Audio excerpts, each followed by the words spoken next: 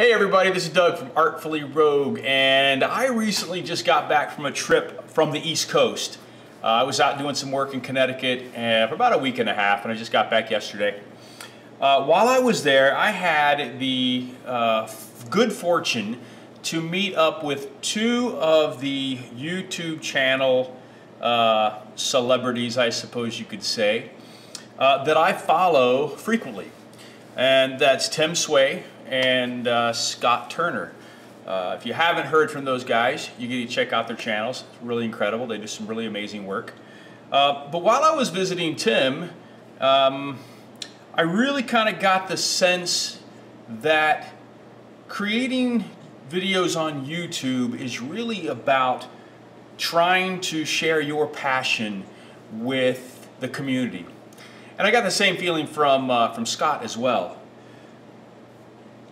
One of the cool things about visiting with Tim in his shop was he was actually wearing one of the shirts that he made, and he whipped out the cardboard stencil that he used to make his shirt.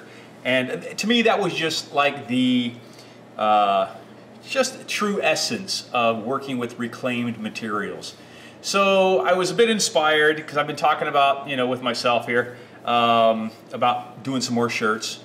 So that's what I'm kind of doing right now, is I am creating a shirt, stencil style, inspired by Tim Sway. And yeah, so hey, we'll check it out.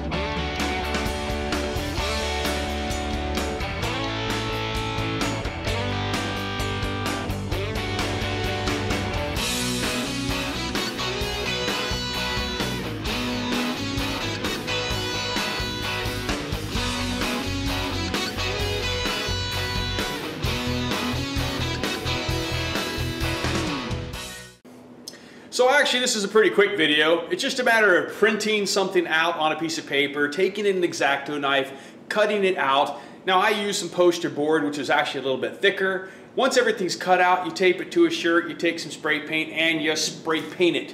Well, it's actually pretty simple, huh? I've actually got a screen printing press here in the shop. Not that I've used it in quite a while. Plus, screen printing stuff and metal, they don't really go too well. So this was actually a really quick and easy way to make a t-shirt. Thank you, Tim, and it was great to meet you in Connecticut. Same with you, Scott Turner. It was a pleasure to meet you and your wife out there in New York City. And if you guys haven't checked out Tim Sway or Scott Turner's YouTube channel, then I'm going to leave a link here in the description below, and I'm going to put a couple of links to their videos here at the end of this video. Hey, if you liked what you saw, give me a thumbs up, and if you haven't subscribed already, please do so. It really helps out. And hey, leave a comment below, and I'll, well, I don't know, I'll comment back. See you next time.